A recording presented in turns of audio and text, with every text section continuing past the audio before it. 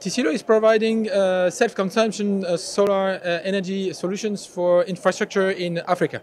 The DIHAD has an audience and participants that do use or manage infrastructure in Africa, and our solutions could be of great use to them. So that's a key reason for us to be here. It's a very high level from the very beginning in the flight and all over here. Measures are very clear, they're very strict, and they are respected by everyone. So it's feeling very safe. We had high quality contacts, honestly, and so we're happy of the way the event has been conducted.